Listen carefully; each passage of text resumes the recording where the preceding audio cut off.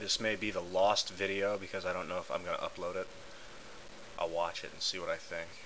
I was going to make one video. I was going to make a second video to you, Barack.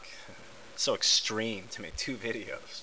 But I've been like, I try to connect with you before, and I think it's fucking amazing that you're on YouTube. Pardon my profanity. Some people get down on me for referring to political candidates as "Hey man," or "Hello Barack," or "Hey Mitt," or "Dude," or to say things like "That's fucking great."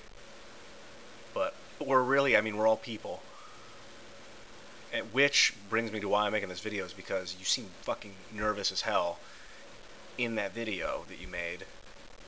You're talking, and it's a lot of like uhs and ahs, and you don't talk like that.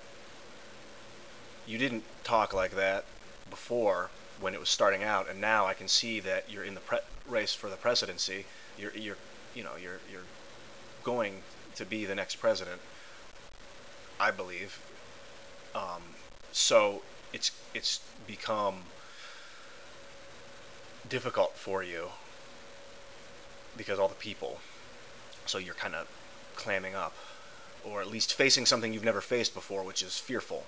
And I completely understand it. I'm aware of it, and I'm not afraid to bring it up because we are all people. Me and you and I, you and me. The grammar is irrelevant. The way we look is irrelevant. The job title is irrelevant. We're all working together. We're using our intelligence and our logic skill and our emotional understanding to make the world a better place. And I want to work with you. I want to work with whoever is going to be president. And I've been saying president. And I was in Chicago when you were back in Chicago. And I remember my roommate telling me about you and saying this guy's the real deal.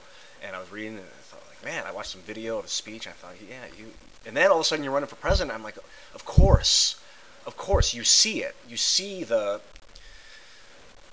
way things are, and you can make it better. So you are, and you'll run, and you'll serve 2 terms, and the world has changed. There's been a break in the way things worked.